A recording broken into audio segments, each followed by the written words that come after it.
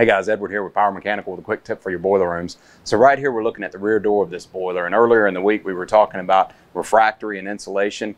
And the tip that I want to give you today is to be sure and set the correct intervals for inspecting and doing your fireside maintenance. Typically every 6 months is about the right amount, but you could need to do it sooner based on certain operating conditions.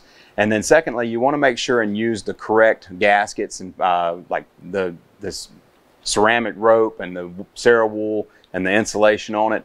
Make sure and use the proper insulation and refractory.